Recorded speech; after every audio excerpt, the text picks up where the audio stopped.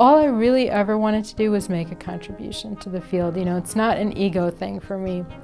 It's based upon, you know, seeing people die of cancer and seeing how tragic that disease is and wanting to make a contribution, wanting to make a difference. One of the earliest changes in a cancer cell is they have to lose the ability to communicate with the other cells around them. They want to grow uncontrollably. They don't want other cells around them to tell them to stop growing. So they grow, they migrate, they do whatever they want, move to distant sites in the body because they don't sense the normal signals around them anymore. They make their own signals. And so we study how these normal signals are turned off in the cancer cells and how we might be able to trick the cancer cells or treat them in a way that makes them think they are signaling to normal cells and they stop proliferating, they stop migrating. I'm very hopeful actually because I think that a lot of people were studying genetic changes in tumors, and clearly there are a lot of genetic changes, and I'm not discounting their importance, but we focused on changes at the protein level.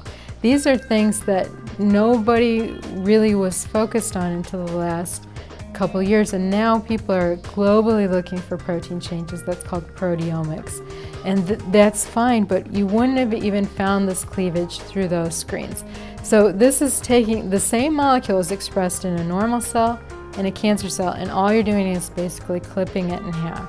And so you can't see that in any of the broad screens that have been done by most laboratories. You can only see this change on something that's called an SDS page gel, where you're looking at the size of the protein changes. So it's just an untapped strategy completely for how you might detect a cancer cell. So you can only make these special reagents that detect the cleave form and not the full-length form. And it's only because I studied that protein for 20 years that I would possibly know how to make that probe. So it's satisfying because everything that you did that led you to this point contributed to you making this observation. Once you can see these protein changes, if you can recognize a tumor, then you can kill it. And that's the important advancement, I think, is that we have to focus on recognition, and then we can deliver whatever drugs we need to those tumor cells and reduce all the side effects of chemotherapy.